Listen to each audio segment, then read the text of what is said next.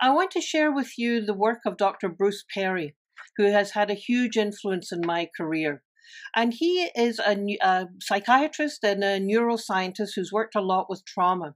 And here are some things that he suggests for us as parents, as educators, as leaders. And that is, in order to manage stress, we have to create a pattern of managing that stress to make it predictable, to make it moderate, to make it less powerful. And what are some of the things that we can actually do today in our day-to-day life? One is create a routine. The body, the brain likes routine and predictability. It brings down stress.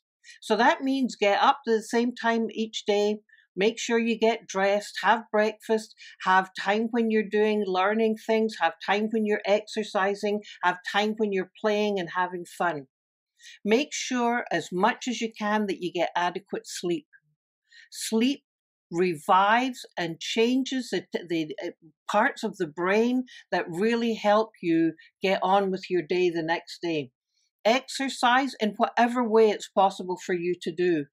Lend your calm. Really find out at this time, where is my calm place? What makes me feel rested inside, restful inside? Very important at this time that we have family meals. That together as a family, you put away devices and you actually ask, how are you doing?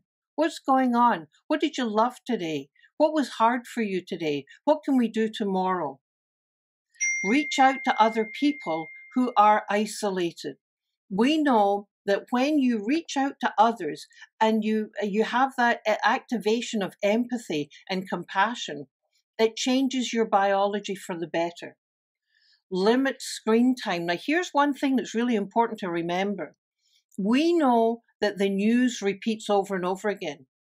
But if you've got the television going in the background, every, 8 or 10 minutes that it comes up, it's the same news over and over again. We know it's a repeat, but the kids, if they're listening to it, think that, oh my gosh, even something worse has happened. So limit your screen time. Be in control and focus on the things that you can actually do something about. Control the things that you can control. And here are 10 suggestions from jack.org for young people, and they're good for all of us. Remember to breathe in and out and appreciate that breath. Work out. Pet a cat, pet a dog, have a bath, talk it out with somebody. Don't be alone. Get artistic. Listen to music. It's been a great source of soothing for me. Spend time in nature. Laugh it off. Write it down, what's bothering you and what has helped you.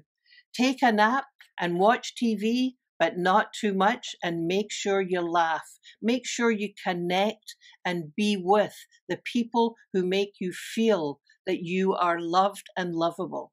Hope that helps.